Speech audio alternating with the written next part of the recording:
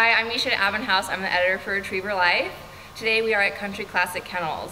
I took my first conformation class today with Tanya Struble, and one of my goals over the next 6 months is to be able to show my own dogs as well as my puppy. So I'm going to be having a video blog to follow my progress, and hopefully you will follow us. Something I learned today is about stacking. So you want to start with the outside leg, and you want the shoulder and the leg to be perpendicular to the ground. You want to grab up by the elbows, and scoot back. And Sugar's helping me out here because she already knows where to put her legs. So after you have your dog stacked like so, have them like this.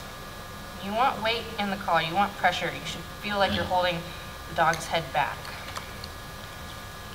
And something that Sugar and I are working on is her head bobbling.